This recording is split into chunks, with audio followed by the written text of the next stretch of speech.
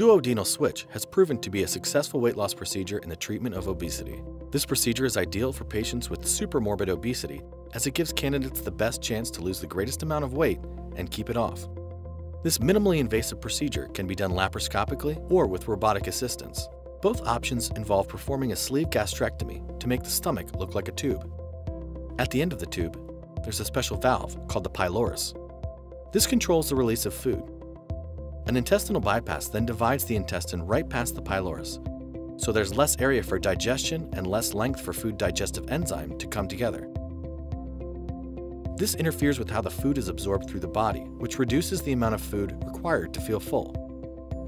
Most patients are left with very few tiny incisions and tolerate this procedure really well. As with any procedure, there's a risk for side effects involved, including vitamin, calcium, and iron deficiencies, or increased risk of protein and fatty acid deficiencies.